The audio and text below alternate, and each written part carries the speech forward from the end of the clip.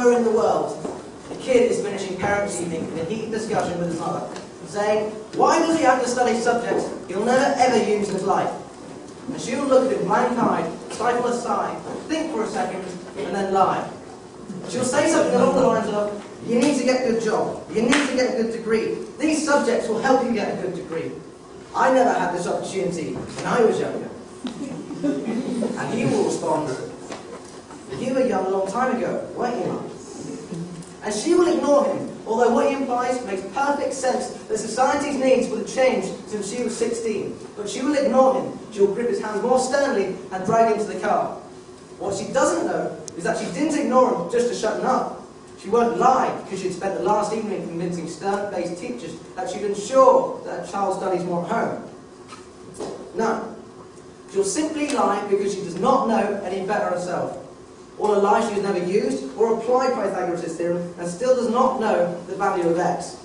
She will rely on society to tell her child, who has one of the brightest minds in school, is hyperactive, unfocused, wayward, and easily distracted. Students, how many subjects, dates, and equations did you remember before exam never to use again? How many A grades did you get which were never asked for? How many times do you remember something just 5 minutes after the examiner said, stop writing, only to receive your results a month later and realise that you're 1 mark short of the required grade? Does that mean remembering something 5 minutes earlier makes you more qualified for a particular job? Exams are society's method of telling you what you are. But you cannot let society tell you what you are worth. Because this is the same society that looks down on abortion and tells it it's wrong to have teenage parents. This is the same society that preaches charity but has people that own private yachts. This is the same society that preaches against greed but rule fat.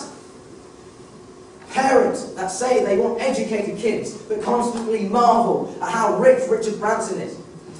Governments that preach peace but endorse war and say they believe so much in the importance of higher education, then why increase tuition fees every single year? Test us with tests, but finals are never final because they will never prepare us for the biggest test, which is survival. So what I suggest is fairly outlandish, and I don't expect everyone to understand this, except for that one kid who knows what it feels like to be worth no more than that A or that D that he gets on results day.